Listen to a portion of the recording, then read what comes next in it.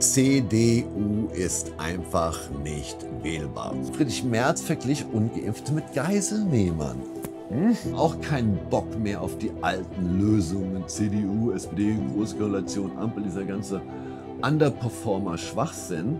Ich kann diese Kriegshetze nicht wählen. Was ist das für ein Nährboden? Im Bundestag mit Migrationshintergrund hat aber fette 30% Stimmanteil. Da frage ich mich, warum das kein anderer oder kein Bundeskanzlerkandidat in 120 Sekunden hinkriegt. Die CDU ist einfach nicht wählbar. Und diese These werde ich euch in den nächsten Minuten eindeutig und klar darstellen. Eure Kommentare sind gefragt. Versucht neutral und logisch zu bleiben. Euer Feedback interessiert mich massiv. Und dieses Ampel-Bashing geht mir auf den Sack, weil es nicht wirklich historisch sauber argumentiert wird. Als wäre alles besser, wenn die CDU oder eine große Koalition oder eine grüne CDU-Fraktion wieder Deutschland beherrscht. Die Wurzel liegt aber wirklich im Verfall Deutschlands, in der Sozialisierung und Überregulierung Deutschlands nach dem Wirtschaftswunder. Die folgende Grafik zeigt das ganz klar. Verordnungen, Steuerprogression, administrativer Aufwand zeigt sich in der Gesetzesflut, die einfach Ende der 70er Jahre oder auch Ende der 60er astronomisch zugenommen hat. Wir hatten aber auch eine Veränderung in den letzten 12 Jahren der Bevölkerungsstruktur. Der ausländische Anteil der Bevölkerung ist von grob 8,2% auf 15,2% gewachsen, also 85%. Das ist signifikant. Im selben Zeitfenster ist die Zahl der Tatverdächtigen, die nicht deutsch sind oder am Anteil der nicht-deutschen Bevölkerung, die ausmachen, ungefähr um sage und schreibe 100% gestiegen. Das ist eine sehr unglückliche Einwanderungspolitik unter der Ägide der maßgeblich unter der CDU. Wir schaffen das, an das erinnert ihr euch doch noch sicherlich von Frau Merkel. Tja, wie steht es um Gewalt in Deutschland? Nach Solingen endlich wirklich im Fokus auch der Mainstream-Medien. Die Verniedlichung gehen mir auf den Sack. In Deutschland und Europa, also in Europa auf jeden Fall, jede dritte Europäerin wurde bereits Opfer von Gewalt. Und in Deutschland liegt die Statistik bei 35%, mehr als jede dritte Frau über dem Alter von 15 Jahren. Regierung, ein Appell, schützt eure Frauen, schützt eure Kinder und Männer, ja, schützt auch eure Frauen und Kinder. Verbreitung Kinderpornografie, eine Ordnungswidrigkeit in Deutschland wegen Überbelastung der Justiz. Dafür hat die CDU gestimmt. Ihr seht das an den folgenden Bildern. Auch ein Fakt, 3 Millionen Bilder und Videos, die den sexuellen Missbrauch von Kindern zeigen, wurden 2019 in der Europäischen Union hergestellt und verbreitet. Und das ist jetzt eine Lappalie, eine Ordnungswidrigkeit. Das war mal mit einer einjährigen Haftstrafe assoziiert. Die Amerikaner haben gerade die Maximalstrafe für Kinder Schadensverbreitung und rohe Gewaltverbreitung, die Maximalstrafe auf 15 Jahre erhöht. Bei uns ist es nicht mal mehr ein strafrechtliches Vergehen mit Haftstrafe es war vorher mindestens ein Jahr. Wirtschaftlich Klardenkende, meine lieben Investoren, wie könnt ihr die CDU wählen? Ihr seht seit Anfang der 80er Jahre, wie massiv der Anteil des Staates an der Wirtschaft gewachsen ist in die Größenordnung 50%. Das ist absolut ungesund. Das gibt den Crowding-out-Effekt. Wenn der Staat zu viel Platz einnimmt in der Wirtschaft, verdrängt er die Dynamik und die Anreize der Unternehmer und der Leistungsträger. Das hat einen generellen Trend, aber da ist Amerika halt noch relativ gesund, wir zunehmend ungesund. Das erklärt sich auch natürlich, wenn man die Grafik hier nochmal anschaut, Anfang, Mitte der 70er Jahre ging es halt los. 30% ist eine gesunde Zahl, 50% ist volkswirtschaftlich eine nicht gesunde Zahl. In der Zeit haben wir in der EU natürlich unseren Export stark entwickelt. Leider das Problem ist, sieht das in den Tage-2-Salden der Bundesbank. Uns werden 1,2 Billionen Euro geschuldet. Und ich überspringe jetzt mal zu der Grafik. Wer schuldet uns denn dieses Geld im Handelsbereich? Das ist eine offene Rechnung, die wahrscheinlich nie bezahlt werden wird. Aber Italien, Spanien, Frankreich, warum denn bitte Frankreich und Griechenland sind die Hauptländer, die uns Geld schulden? Ja, wenn die EU und der Euro auseinanderbricht, dann schauen wir in die Röhre und wären ja noch verschuldeter, noch kaputter, als wir es ohnehin schon sind. Das sind alles Leistungen, die man der CDU zuschreiben kann.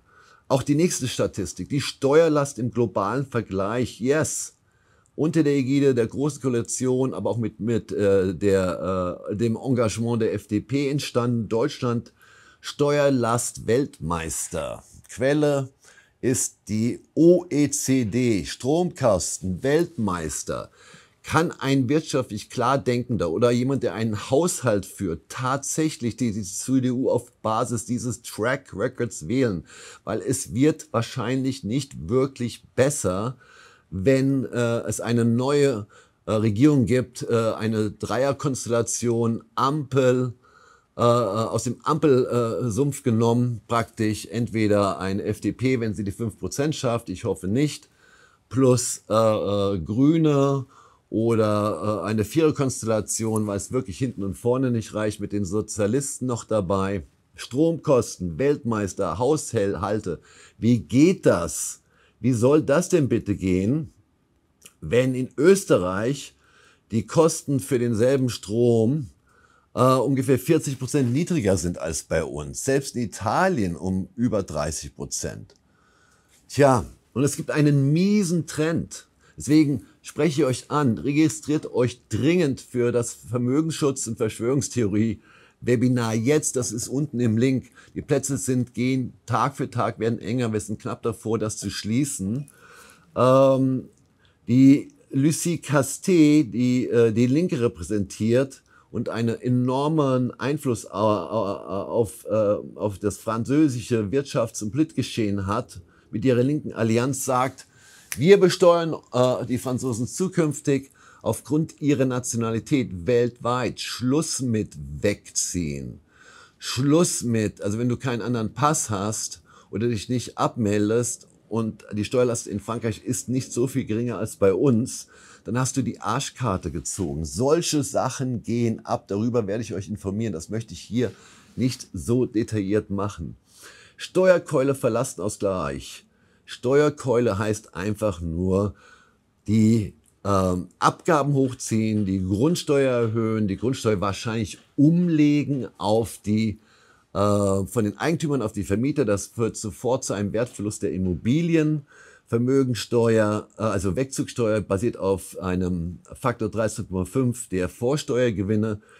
Wenn man wegziehen will, kann man das nicht oder man geht pleite. Die Vermögensteuer könnte auch Unternehmen, die gerade so an der Profitabilität sind, die Existenzgrundlage wegnehmen. Also wenn ich für eine Partei stimme, die im Endresultat dazu geführt hat, hört mir das jetzt mal an, wirtschaftlich klar Denkende bitte, nur die großen 500 amerikanischen Firmen haben einen globalen Steuersatz von 11%.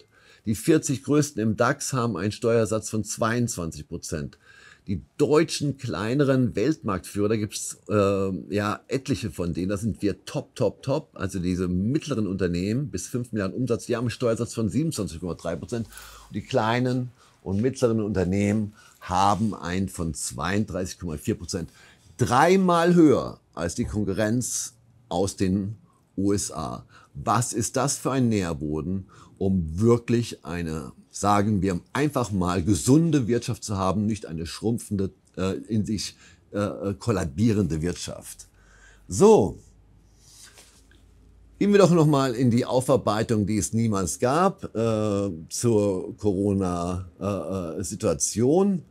Da erkennt man, warum die CDU vielleicht auch in diesem Bereich keine Alternative für Deutschland ist. Schließlich hatten sich laut Statista knapp 70%, also 7 von 10 CDU-Wählern für eine Impfpflicht entschlossen. Das wäre ein noch größeres Desaster gewesen, weil wir schon ca. 440 Milliarden, wie ihr von der Frankfurter Allgemeinen Zeitung hört hier, also 439,7 Milliarden, wurden da verballert. In Schweden nicht und in vielen anderen Ländern überhaupt nicht, auch im Staat Florida nicht. Und es wäre auch bestens gut gegangen. Und der Ukraine-Krieg kostet laut Tagesspiegel mehr als 200 Milliarden. Wenn man die Flüchtlinge noch dazu zählt und andere Faktoren, sind das 300 Milliarden. Das sind nicht meine Zahlen. Aber zusammen sind das 700 Milliarden, 740, 739,7 Milliarden, nicht Millionen, Milliarden, Leute. Tja, was machen die Christen und Pazifisten? Wollen die auch noch die Christdemokraten wählen? Ich glaube nicht unbedingt, wenn wir 300 Milliarden verbrannt haben in der Ukraine, durch die Migration auch. Und einen Sonderposten, das ist auch so ein Betrugsfall, ein Sondervermögen im Verteidigungshaushalt von 100 Milliarden geschaffen haben und seit Jahren dramatische Anstiege haben im Verteidigungshaushalt. Wir haben kein Geld für die jeden Sechsten in Deutschland Wohnenden, der an oder unter der Armutsgrenze ist. Wir können aber fleißig Geld verballern, fehlinvestieren in der Corona-Krise. Wir können Kriege finanzieren und Migrationswellen, die uns wirklich nicht nur Rechtschaffende ins Land bringen. Also ich bin ein Christ, ja tatsächlich, und ein Pazifist. Ich kann diese Kriegshetze nicht wählen. Und dann kommt nochmal das Thema hoch in der Glaubwürdigkeit. Wir reden immer von einer Schuldenbremse. Die folgende Statistik zeigt einen Anstieg von 700 Milliarden Euro in der Verschuldung. Das ging im Pandemiejahr 2020 los. Tja, was soll ich dazu sagen? Gesundheitsfreunde und Freiheitsliebende, könnt ihr die CDU wählen? Also ihr seid auf die innere Gesundheit, auf den seelischen Frieden ausgerichtet. Ich gehe mal kurz in die Corona-Aufarbeitung. Ich zitiere jetzt die Berliner Zeitung. Ich danke dem Mainstream, dass er sich damit beschäftigt hat. Ihr seht das Foto der verschiedenen Personen, die jetzt hier kommentiert werden. Gehen wir mal auf den Kanzlerkandidaten Robert Habeck, der forderte mehr Tempo von der STIKO und das ist leider erkennbar durch die RKI-Files, die nicht vom Mainstream eingefordert worden sind. Und er sagte so verrückte Sachen, Pandemie auf dem Rücken der Kinder wird ausgetragen. Also lasst sie bitte sich impfen. Die Erwachsenen sind zu lahm, um sich impfen zu lassen. Also Spritze in den Arm. Das war das Fazit des heutigen Wirtschaftsministers und Kanzlerkandidaten. Und hier wird es spannend. Einem möglichen Koalitionspartner der CDU. Ja, er drängte die Ständige Impfkommission beim Robert-Koch-Institut dazu, mal ein bisschen in die Gänge zu kommen. Also von der wissenschaftlichen Basis abzugehen, und hier richtig Druck auszuüben. Leider ist das Robert-Koch-Institut dadurch nicht mehr so glaubwürdig, wie es einst war. Tja, und mehr als ein halbes Jahr später plädete Habeck im Bundestag für die allgemeine Impfpflicht. Also bitte. Dann gibt es noch andere Politiker, die sich damit beschäftigt haben. Merz, die Marie-Agnes Strack-Zimmermann, die ja sehr stark, auf die komme ich zu sprechen. Erstmal mit BlackRock, Weltwirtschaftsforum, Friedrich Merz. BlackRock, größter Vermögensverwalter, der wird aber im Aufsichtsrat in Deutschland. Einer der ganz großen 5 größten Sponsoren des Weltwirtschaftsforums, fremdbestimmte Politorganisation. Und Friedrich Merz verglich Ungeimpfte mit Geiselnehmern. Also das Zitat geht so, an dem unser Land in Geiselhaft genommen wird von den Corona-Leugnern und den Impfgegnern, die leider sage ich, in allen wesentlichen Faktoren recht gehabt haben. Ungeimpfte sollten im Rahmen einer flächendeckenden 2G-Regelung aus dem öffentlichen Leben ausgeschlossen werden.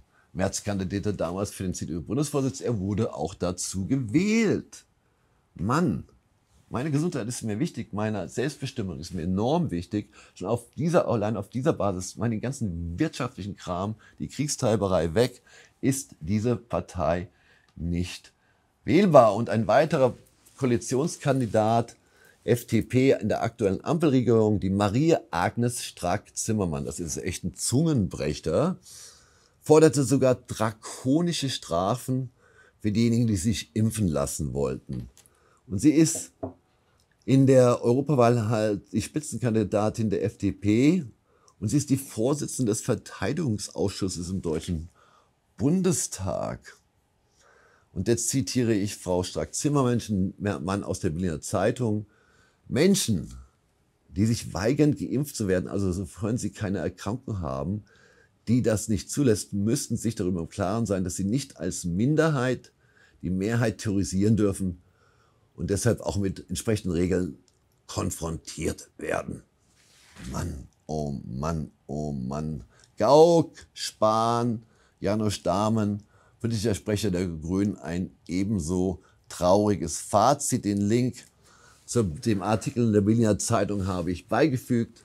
Keiner hat klare Stellung zu den Vorwürfen bezogen. Aber sind das Vorwürfe? Sind einfach nur Wahlverhalten, politische Aussagen? Nee, ich sag nichts. Gott, oh Gott, oh Gott. Ich gehe jetzt mal ein Kurzfazit rein. Für mich ist die CDU nicht wählbar, weil sie hauptverantwortlich für den Verfall Deutschlands ist und das seit ungefähr 5 Jahrzehnten. Sie ist keine Alternative in der anstehenden Wahl. Und das Problem, das kann sich nicht selber lösen. Ich hatte eine sehr öffentliche Sanierung, ich habe viel Sanierungserfahrung. Das war Borussia Dortmund. Das wäre ungefähr so, als würde man den Herrn Niebaum und Dr. Niebaum und den Herrn Mayer weiter wählen und hoffen, dass die den Borussia Dortmund Verein sanieren, die Aktiengesellschaft. Das ging aber nur über den Finanzvorstand, den Watzke und natürlich auch noch über den Politiker, den Ministerpräsidenten da und mich. So hat das funktioniert, aber nicht indem man irgendeine Oldschool-Lösung sich gezogen hat, die für das Problem verantwortlich ist, was wir heute haben. Und es ist nicht nur diese Ampelkoalition, die so zerschreddert wird von Merz. Greift dir mal an die eigene Nase. Das muss ich ständig machen in der Selbstreflexion. Also wirtschaftlich, dramatische Überschuldung und Mehrausgaben von 700 Milliarden. Da war maximal 200 Milliarden notwendig. Wir haben sogar ein Beschiss, sagen wir einfach mal, eine ungenügende, intransparente Datenlage. Ausgewiesen werden 2,5 Billionen Schulden. Jeder klar denkende Wirtschaftsökonom, der rechnen kann, ob das Benjamin Mutlak ist, oder Professor Sinn oder ich, da ergibt sich, dass die Verschuldung pro Haushalt bei 321.000 € liegt. Anstatt diese pipifack ausgewiesene Zahl, die wahre Verschuldung mit den impliziten Verbindlichkeiten liegt bei 9 Billionen. Das ist auch die Leistung der Großen Koalition. Und es führt immer dazu, wenn ich so schlecht wirtschafte, brauche ich eine Vermögensteuer. Ich brauche einen Lastenausgleich. Ich brauche höhere öffentliche Abgaben. Ich brauche Inflation. Ich brauche einen Verwaltungsverordnungstsunami, Kapitalkontrollen, Sonderausgleich, Sondersteuern und so weiter, weil ich meinen Haushalt nicht im Griff habe. Gehen wir noch mal kurz in ein richtig spannendes Thema. Die AfD wird immer angebetscht, weil sie so migrationsfeindlich ist. Gehen wir doch mal in die Fakten, in den Bundestag. Bundestag-Abgeordnete mit Migrationshintergrund. Ihr seht die Grafiken. Ist da was dran, dass die AfD so ein Nazi-Verein ist? Ja. Schaut doch mal einfach die Zahlen. Tja, ich zitiere hier aus dieser Faktenlage, ja. Mit 4,1% in der CDU, CSU, die immerhin auf 30% der Stimmen kommt, aktuell laut Umfragen, sind anteilig die wenigsten Menschen mit Migrationshintergrund vertreten. Also die bitcht über die AfD, dass sie migrationsfeindlich ist, hat aber schlaffe 4,1% im Bundestag mit Migrationshintergrund, hat aber fette 30% Stimmanteil. That's really abgefuckt. Also Migranten oder Deutsche mit Migrationshintergrund, wie könnt ihr die CDU wählen, wenn ihr da wirklich nicht repräsentiert seid? Es macht für mich alles wirklich keinen Sinn. Die Daten habt ihr aus dem Bundestag, aus der Bundestagswahl 2021. Aber ich bin inhärent kein AfD-Befürworter. Weil ich sag mal, in guter alter Wall Street-Manier, meine lieben Freunde auf YouTube, show me the money oder gebt mir eure besten Argumente. Ja, wenn ihr wirklich schlau wärt, diese Ansage geht an Weidel, die geht natürlich an Krah, die geht an die ganze Führungsregie der AfD. Nehmt doch mal den integrierten, rechtschaffenen, produktiven Migranten die fucking Angst. Weil ich kenne so viele, die einfach Angst haben und gebt denen eine Heimat wie allen anderen Deutschen auch. Dann habt ihr auch wahrscheinlich irgendwann mal 10-15% Vertretung im Bundestag der Menschen mit Migrationshintergrund. Ihr nehmt eine riesen Angriffsschiene weg und diese unternehmerisch orientierten Migranten oder deutsche Migrationshintergrund, die Fleißigen, die ackern, die nicht vom Sozialstaat leben, die haben auch keinen Bock mehr auf die alten Lösungen, CDU, SPD, große Koalition, Ampel, dieser ganze Underperformer-Schwachsinn. Die wollen auch weniger Staat, mehr Freiheit, mehr Realpolitik, effizienter, effektiver und wirtschaftlicher in der Regierung. Also ich lade jetzt mal Krah, Weidel, wer immer da sich meldet, ein, sich meinen Fragen zu stellen. Wie steht ihr wirtschaftlich und warum geht er nicht auf die leistungstragenden und korrekten, rechtschaffenen Migranten zu, die selber die Schnauze voll haben von denjenigen, die ihr Leben erschweren durch kriminelle Straftaten und eine komplett missratene Einwanderungspolitik unter den Christdemokraten. Ja, ich mache jetzt mal meine Bundestagsrede. Ich bin natürlich apolitisch, bin noch in keiner Partei jemals Mitglied gewesen. Und ich mache das jetzt mal mit Logik, mit Verstand und vor allem mit Herz. Sorry, dass ich das ablesen muss. Es ist mir einfach zu wichtig. Und die rhetorische Frage stelle ich, was ich jetzt sagen werde, da frage ich mich, warum das kein anderer oder kein Bundeskanzlerkandidat in 120 Sekunden hinkriegt. Um in einem gesunden, wachstumsorientierten, freien Land zu leben, in einem freien Deutschland, müssen wir unbedingt keine Geldverschwendung mehr im Staatsapparat tätigen oder als Wähler tolerieren. Die Kriegsausgaben stoppen, das liegt an unserer Historie, mit 33 Millionen Toten aus dem Zweiten Weltkrieg und der Vorphase Juden und Russen. Ist auch nicht in unserer Verfassung so ordentlich unterstützt. Wir müssen die Meinungskontrolle sofort unterbinden. Genderprofessuren und hanebüchenden Entwicklungshilfen abschaffen und einfach nicht mehr unbedarft blind in den Klimaschutz investieren und unsere Wirtschaft geht zeitgleich den Bach runter? Was müssen wir denn machen? Ja, das ist auch nicht verhandelbar. Sofort viel mehr für den Schutz unserer Frauen, Kinder und Bürger tun. Das hat die Großkoalition, die Ampel, die CDU, FDP, sie haben das alle verpennt. Es ist leider nicht verhandelbar für die Menschen. Und intelligent in die Bildung zu investieren, ist ja wohl glasklar, anstatt im Mittelfeld der Mensa-Studien zu versacken und diese Kohle, die uns zur Verfügung steht, durch Einsparung und gutes Wirtschaften nicht mehr in Kriege und korrupte Regierungen stecken. Was machen wir wirtschaftlich natürlich? Wir müssen unseren kleinen, mittleren Unternehmen, unseren wenig bekannten Weltmeisterfirmen, den Hidden Champions, die müssen wir stärken, anstatt die begünstigten Staatskapitalisten, Staatsoligopolisten zu fördern. Und das geht natürlich leicht, wenn man den Beamtenstaat viel kosteneffizienter, effektiver, restrukturiert, digitalisiert und diesen ganzen Beamtenapparat menschlicher und bürgernäher gestaltet. Und abschließend, ich möchte eine Regierung haben, ich möchte Politiker haben, die die Menschen in diesem Land nicht mehr von oben herab belasten, sondern wirtschaftlich, menschlich und finanziell entlasten. Verdammt nochmal, kriegt das nur ein Politiker oder eine Politikerin der CDU hin, Klartext zu reden? Ist das wirklich so schwierig? War diese Analyse echt Einstein-Niveau oder sind das einfach nur Fakten anstatt Meinungen? Natürlich gibt es auch Gegenargumente, das setze ich gar nicht aus.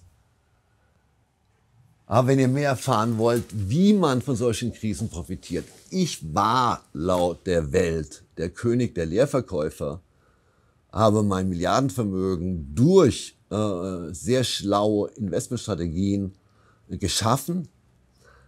Es ist auch nicht schlimm, an einer Krise zu verdienen, weil es ist immerhin besser, als in dem Sammelsurium der kognitiv Verzerrten in der Armut und der Machtlosigkeit zu verenden. Also ich bitte euch eins, ihr habt auch nicht nur bedingt meine Empathie oder mein Mitleid, wenn ihr untergeht, weil es ist eine Hohlschuld. Ich stelle solches Wissen kostenlos zur Verfügung, auch in diesem Webinar. Das bekommt ihr in dieser Tiefe nicht irgendwo anders und von irgendjemandem anders. Be surprised. Meldet euch an im Vermögensschutz- und Verschwörungstheorie-Webinar am 6. September. Was euch erwartet, ist nicht druckreif und spruchreif für Mainstream oder Social Media. Aber wir gehen tief in die Thematik und es wird euch noch klarer, dass ihr solche Themen verstehen müsst, wenn euch euer Vermögen in irgendeiner Weise wichtig ist. Euer Auto, euer Haus, eure Immobilien, eure Aktien und so weiter. Lösung. Jeder kann kritisieren. Lösung können die wenigsten bringen. Wann geht ihr eigentlich in die Eigenverantwortung? Wann geht ihr eigentlich in die eigenen klaren Gedanken und somit in die eigene Ermächtigung? Ich weiß, dass ich provoziere. It's my job. Sonst wäre ich definitiv mit einem anderen Blick auf die Dinge, querdenkend, lateral denkend und agierend, definitiv nicht einer der 14 mächtigsten Investoren weltweit geworden, laut Manager Magazin. Danke an euch. Bedankt euch an euch, weil ihr jetzt euer Hirn, euer Herz, euer Verstand aktiviert habt. Alles Gute, bis zum nächsten Mal. Con amore, euer Florian.